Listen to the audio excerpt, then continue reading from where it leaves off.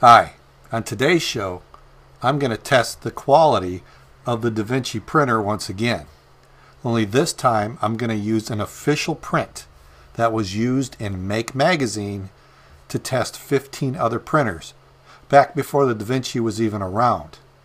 So I'm going to test this print on the Davinci.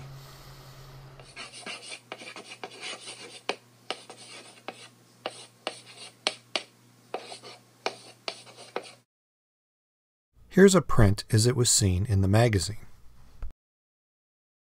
The Thingiverse file shows the arch with 9 pulls here on the back, and then there's holes, one that is 6-sided hexagon, plus the box which has different thickness walls. So I brought the file into the XYZware for the Davinci printer. Now this is where my print may have been a little bit different. I hit export and left everything where I thought was default. Then later on I realized if I would have hit the default button, it would have changed from a 0.2 layer height to a 0.4. But I haven't seen a major difference between 0.2 and 0.4 on the Davinci. So I let it go. I also printed with supports. And then I let it slice, and it took roughly about 2 minutes. Here's a close-up of the finished design with supports in place.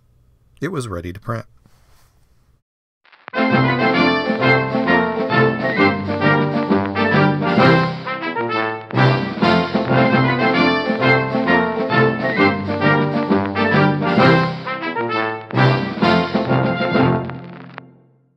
So here's the prints. I actually made 3 of them. The first print I didn't use supports for the arch, and that's the result. It didn't have the support. The print didn't come out very good as far as the arch, but the rest of it is perfect.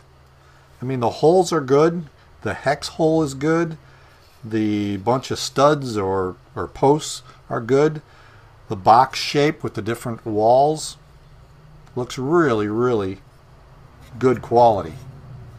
Just the arch. So then I printed with support.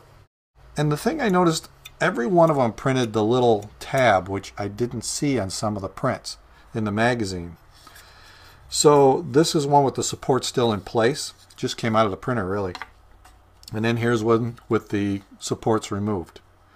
So overall, this quality is as good as anything I've seen from the magazine. So if this was entered in that same contest or that same competition, I think the Davinci would have done just fine. The tweaks that I've done to this thing over time to improve it, I mean minor tweaks as you can see in some of my other videos, really make a difference. But once this thing is tuned up, these prints are excellent. So I would say that this is a complete pass. Now anybody that says I cheated because I didn't use the default settings, I went back and printed at the 0.4. And you can see there's not a big difference between the 0.2 and the 0.4. I get really good prints out of the 0.4. In fact, a lot of times I'll print in 0.4 because it's faster. Now around the holes you can see a little hollowness on the outside, and the posts are a little bit rougher, but overall it looks just as good. So if you like this video, check out some of my other videos. And if you like my channel, please subscribe. And I'll have more for you in a future video.